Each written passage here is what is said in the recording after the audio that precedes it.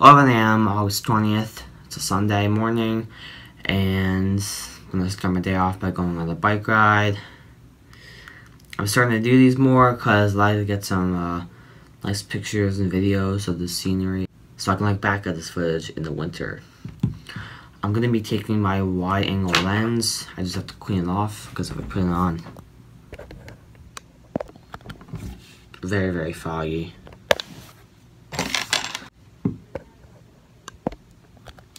That's better.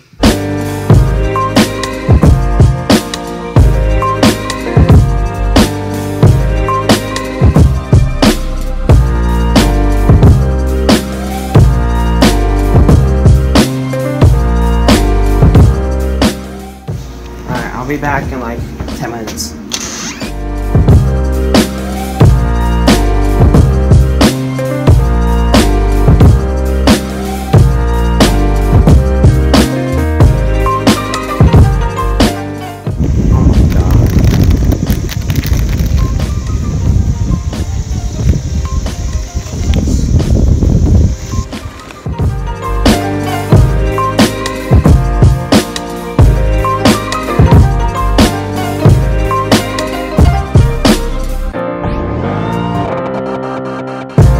My mission is to get a long enough time lapse before kids come, because lots of little kids like to come on this playground with their family, and I don't really want to disturb them.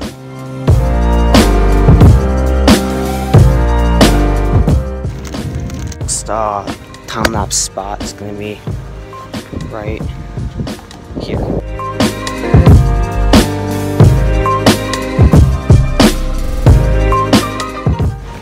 About the time lapses, I think I have enough.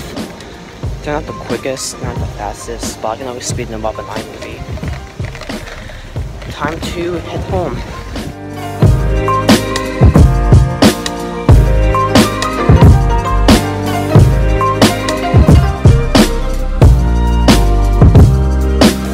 So let's plan out the rest of my day.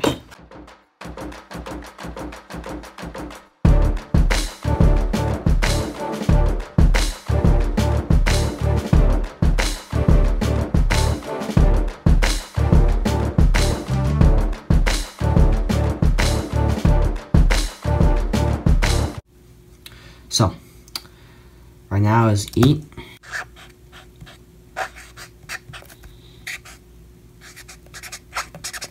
lunch. 2 o'clock is food shop. 3 o'clock is eat more. Whatever I get from the grocery store, I'm gonna just eat that. Skateboard for about an hour.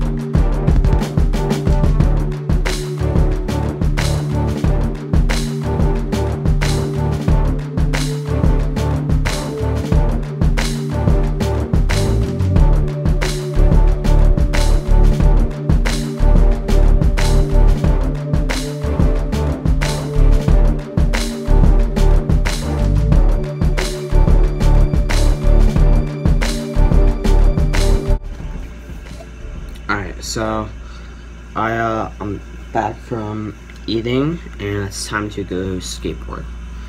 I also want to get a haircut later this week, maybe like Tuesday or Wednesday. Got a cut before school starts, so I don't have like messy hair. I want to start off fresh when school starts, have a haircut.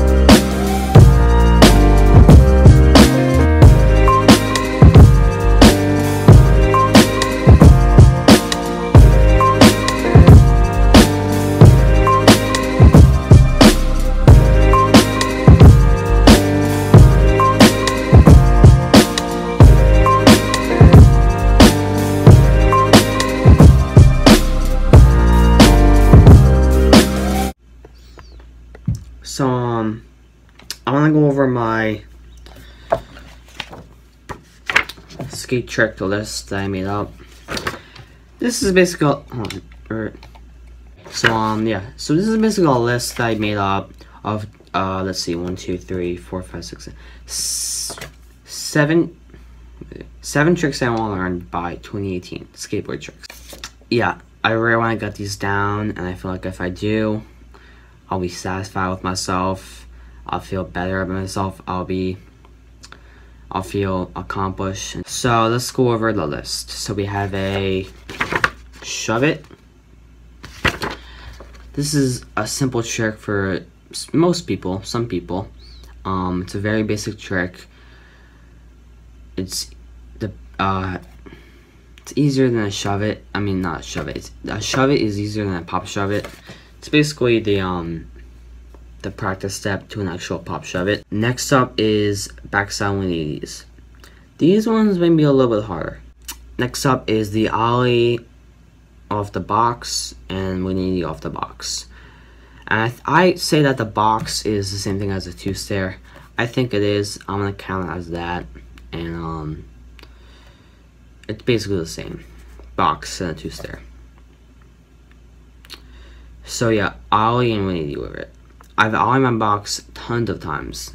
However, I only did it at Christian's house. I really think it's his driveway. My driveway is a little bit off. Kind of goes like downhill. It's kind of weird. And I'm gonna take it from the box to the two-stair. Next up is longer manuals. Those are easy. Just you have to have lots of balance.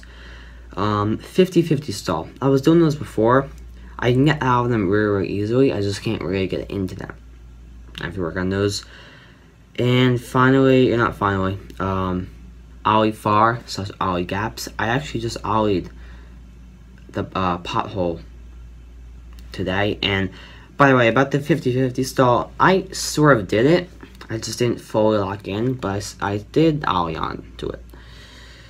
And last but not least is dropping in on a quarter pipe or a half pipe. This is the biggest step. I need this for my Instagram part.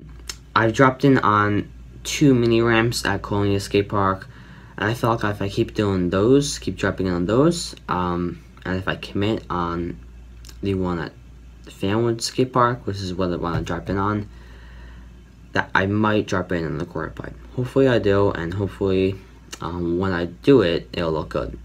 Yeah, this explains this list. 7 tricks by the end of the year. Then I will feel fully